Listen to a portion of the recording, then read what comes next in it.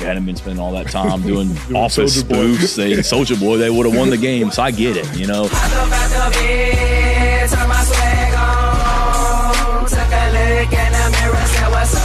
It's not easy being a football player in this program. I mean, it's hard, and it's hard work, and it's demanding, and accountability is a core value in this program, and you're going to be held accountable. But I want our guys to be excited when they come in this building each and every day. They know it's going to be hard, but I want them to look forward to coming in here each day.